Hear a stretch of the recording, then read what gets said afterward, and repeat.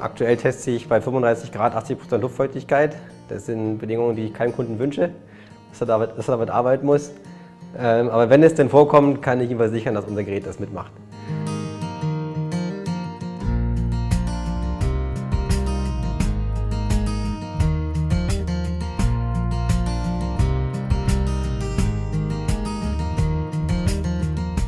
I'm a product specialist, but basically I work with detectors. And what I really like about this system is that you can exchange the detector or put more than one detector into the system stack, and it still looks uniform. And they work perfectly together.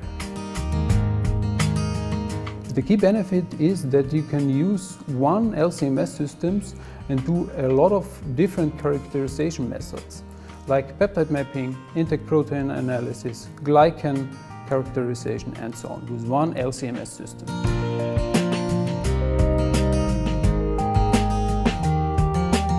So whenever you want to switch your detector, simply pull off one module out of the stack, put another one in, so you can flip your entire system configuration within 10 minutes.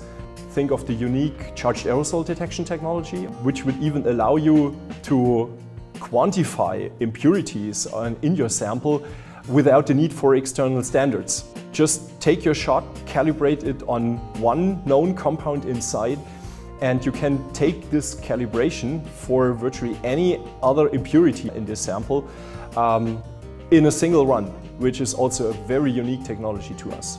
So the precision that the instrument delivers you gives you a much higher confidence into your analytical answer of the question you are looking for.